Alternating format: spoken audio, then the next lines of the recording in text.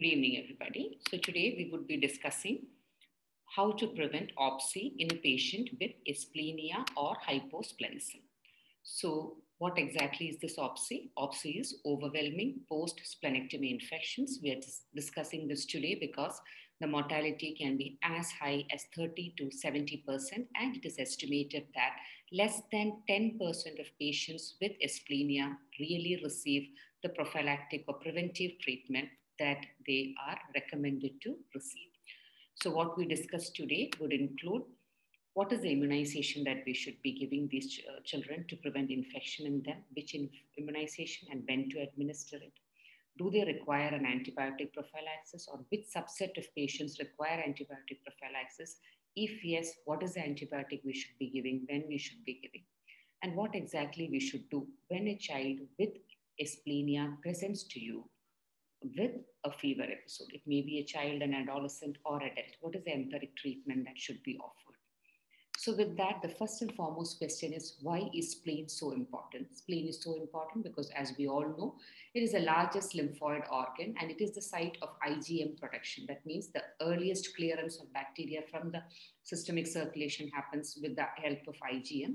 And it is also the place where you have memory B cells. Remember, you have the white pulp and the red pulp. The white pulp, you have a lot of lymphocytes there. And another important function of spleen is it helps in the phagocytosis of encapsulated organisms. Encapsulated organisms, we should know, they are having polysaccharide capsules, and polysaccharide capsules are not recognized by T lymphocytes. And polysaccharide capsules are usually negatively charged and are repelled by the phagocytes. So, what our body does is it synthesizes opsonizing antibodies. These would coat the encapsulated organisms, and once this protein is coated, it would be recognized by the macrophages, by the lymphocytes, and phagocytosis would happen.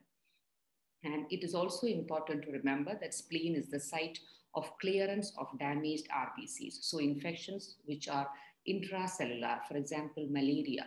So if a child without a spleen develops severe malaria, it can become severe because clearance of the damaged RBCs do not happen in the spleen.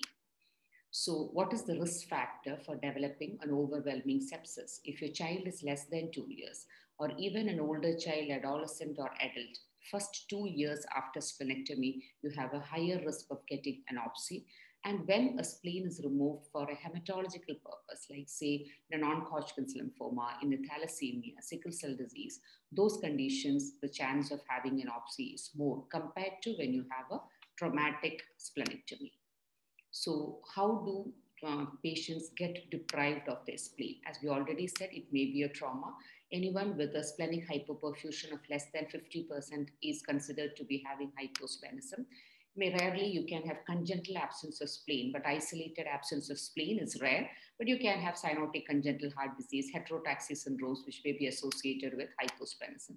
And there are diseases where we medically splenectomy is indicated. For example, a bad case of ITP, where all your medical management has failed, then you may require a splenectomy. Or staging of malignancies or some malignant infiltrates, splenectomy is needed. And sickle cell disease, almost 90 to 100% of patients with sickle cell disease have hyposplenism. Why is it so? Because they often go for autosplenectomy. That is because of the splenic infarcts, because of entrapment of large amount of RBCs in the spleen. Another subset of patients we forget about is the patients with functional hyposplenism. These would include patients with chronic graft versus host disease, patients with HIV. Remember, celiac disease, ulcerative colitis, Crohn's disease, etc. These inflammatory bowel disease, almost 35 to 70% of patients have hyposplenism. Part of it is because of they lose a lot of lymphocytes through the GI mucosa, through the GI tract, leading on to splenic atrophy. And also there may be immunological block of the reticuloendothelial system. The cause of hyposplenism in SLE, APLA, rheumatoid arthritis are also considered because of the immunological block. But in SLE, it's only around 7 to 10% would be having hyposplenism. Similarly, hepatic diseases, especially alcoholic hepatitis, almost you may have 35 to 70% of patients with chronic alcoholic disease alcoholic liver disease having hyposplenism. Biliary cirrhosis, chronic active hepatitis also have hyposplenism because of alteration in the hepatic microcirculation. So these patients with these systemic diseases also, we should think of hyposplenism, look for features of hyposplenism, and if present, appropriate prophylactic treatment should be offered. So which are the organisms that cause infection?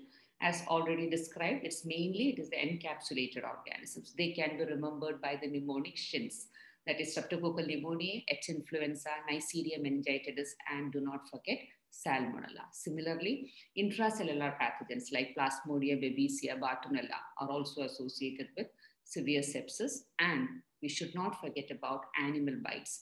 Dog bite, cat bite are associated with severe sepsis in patients with asplenia due to capnocytophagia. So that is also an important thing that we have to remember. So we understood that it's mainly the encapsulated organism, and thankfully we have immunization against them. So when should you vaccinate them? If you're planning for an elective splenectomy, these children should be vaccinated 2 weeks before planned splenectomy. If it is a case of traumatic splenectomy where you didn't have time to plan your immunization, you can start the vaccination either at discharge or 2 weeks after discharge, because some studies have shown that vaccine response within 2 weeks of surgery is usually slightly suboptimal, but there are many international bodies which do recommend initiation of vaccination at the time of discharge for patients for whom a surgical splenectomy was done.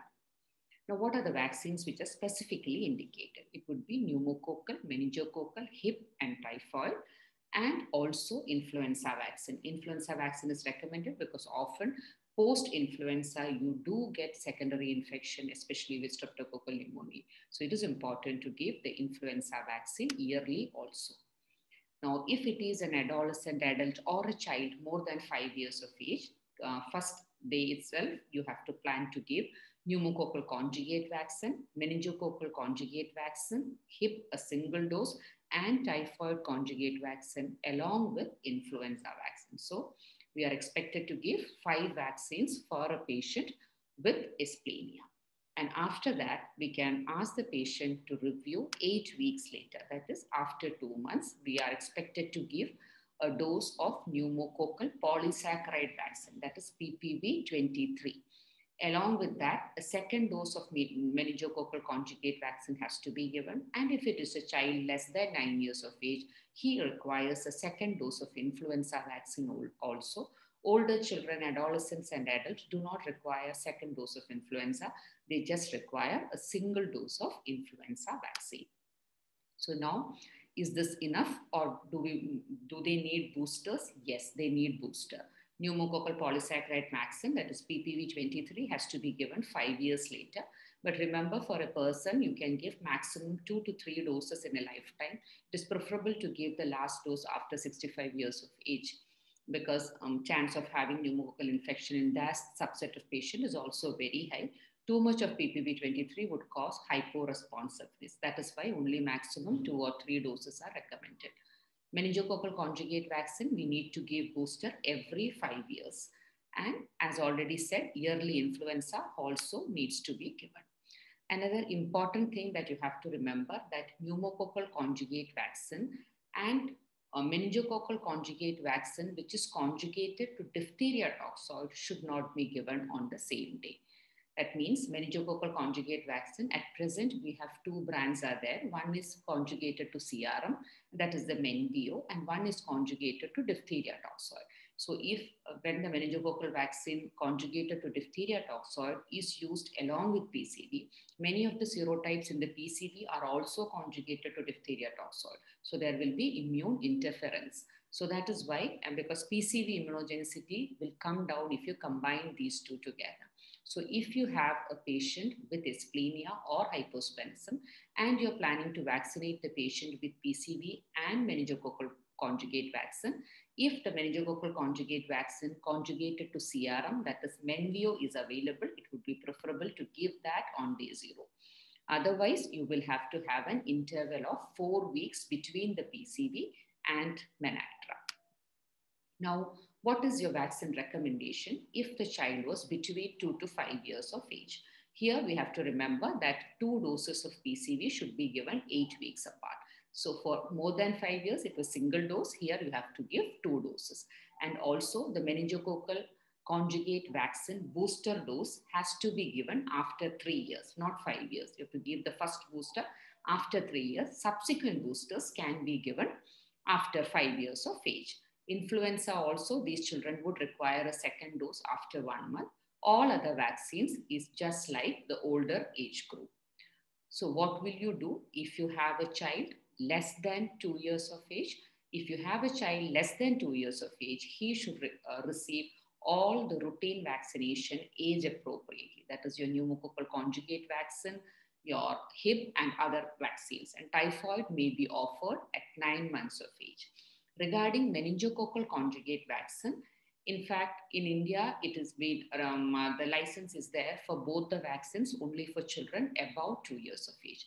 Whereas CDC as well as the UK guidelines recommend Menveo, that is meningococcal conjugate vaccine, which is conjugated to CRM from 2 months of age, and Menactra, that is conjugated to diphtheria toxoid from 9 months of age. So that is the recommendation for children less than 2 years of age.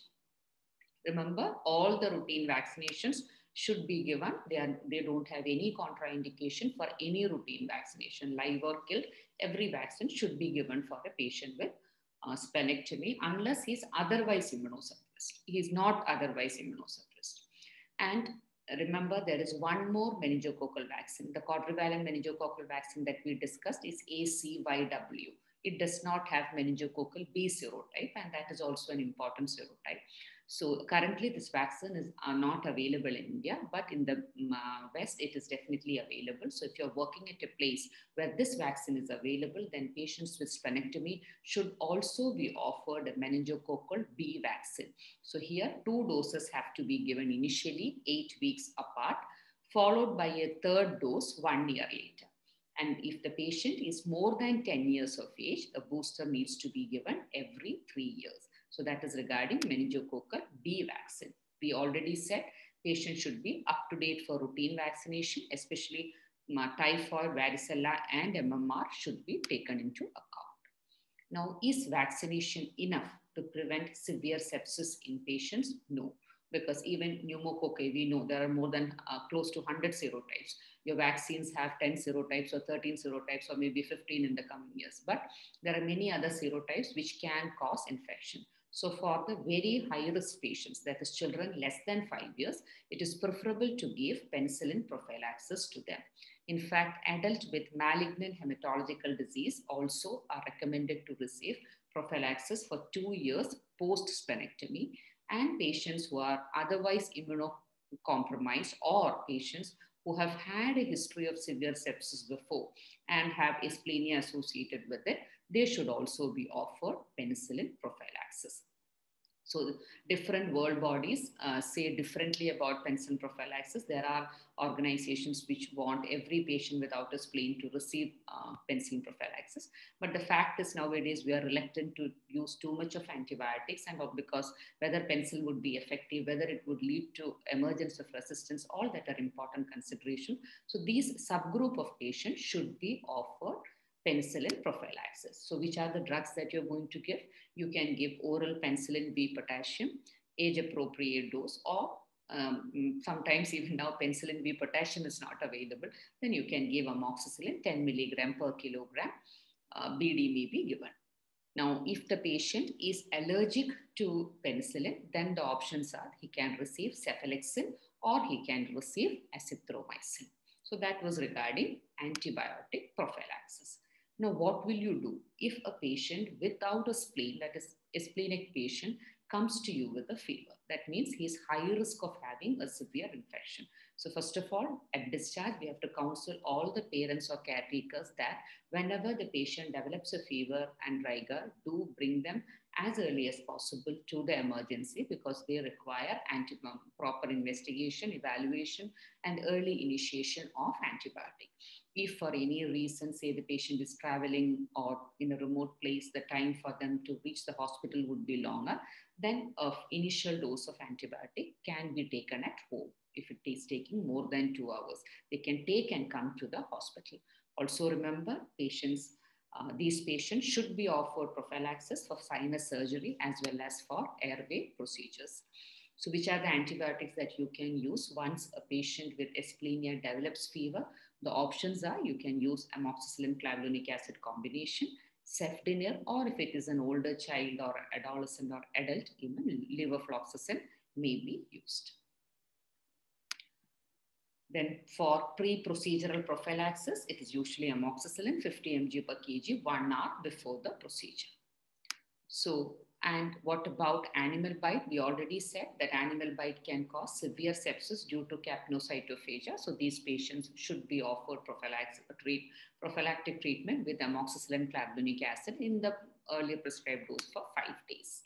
So the main key points were, it is important to educate the patient and the family regarding the risk of severe sepsis, the importance of coming to hospital early, and also prescribe the routine immunization as well as the add-on immunization, which is specifically recommended for these patients.